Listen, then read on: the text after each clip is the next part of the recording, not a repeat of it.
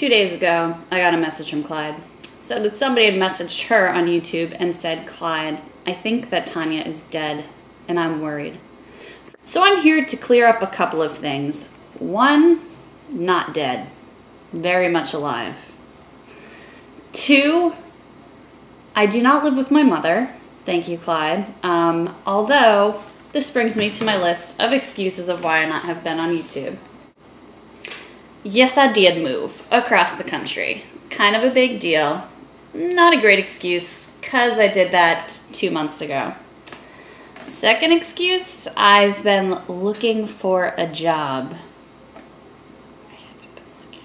Third point is I've been looking for an internship, which I got one. Thank you very much. And 4, I've been doing missionary work, which is obviously a complete fucking lie. Excuses aside, I'm here, I'm queer, I'm drinking wine. Let's answer some questions. I'm very happy to be back. I just, I moved across the country and things kind of got away from me. I thought everything was just going to be perfect and smooth sailing when I came back, and instead I kind of got myself into a rut like I do, and now I'm on the upswing, so I'm back and happy about it. I'm back and I'm happy about it. Let's be clear about that. So since I haven't been around, I haven't really got any questions, so I'm improvising here a little bit. One of the questions that Clyde answered is how much masturbation is too much masturbation? And like her, I would say, stop when it hurts. If you masturbate too much, the area can get a little irritated. It can. Keep your sex toys clean, though. All you have to do is wash them with warm soap and water. Throw them in the dishwasher, unless you live with your parents. Don't do that. If you don't keep them clean, you can get an infection. That's the truth of the matter. And I guess I would say if masturbation impedes your daily life, like if you're late to work because you're masturbating or you're missing class because you're masturbating, then you might want to reassess the amount that you masturbate. The second question was, why is butt sex considered so taboo in American culture? And I have a funny story about butt sex. Let me explain before I get ideas in your head.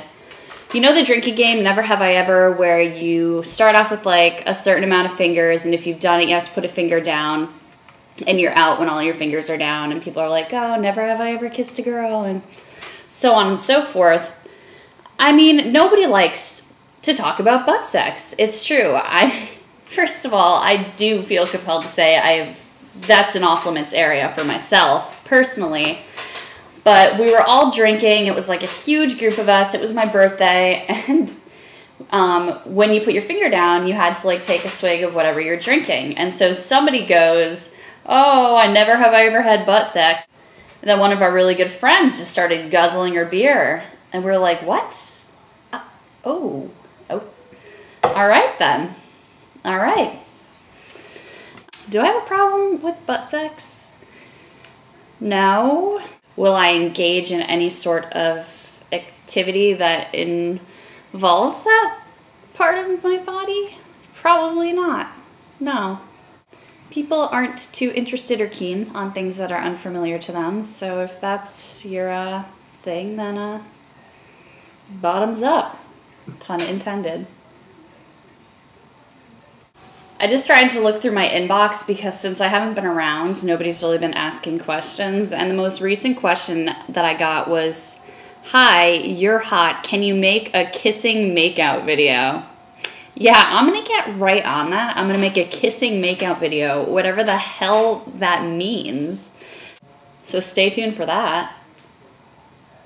That should be fun. Anyways, I really hope that some of you have stuck with us throughout this little kind of break. Please send us questions and such, and we'll get back to it on a weekly basis. Hi, Clyde. I've missed you so much. Clyde and I should talk more about how magical our visit was, because it was really 2 days of pure bliss. Long live the log flume ride at the Mall of America, is all I have to say. Anyways, I've missed you guys, and I hope that you continue to comment and subscribe to us and ask us those questions that nobody else will answer, because that's what we're here for. Have a wonderful Turkey Day, and tell me what you're doing below. Bye.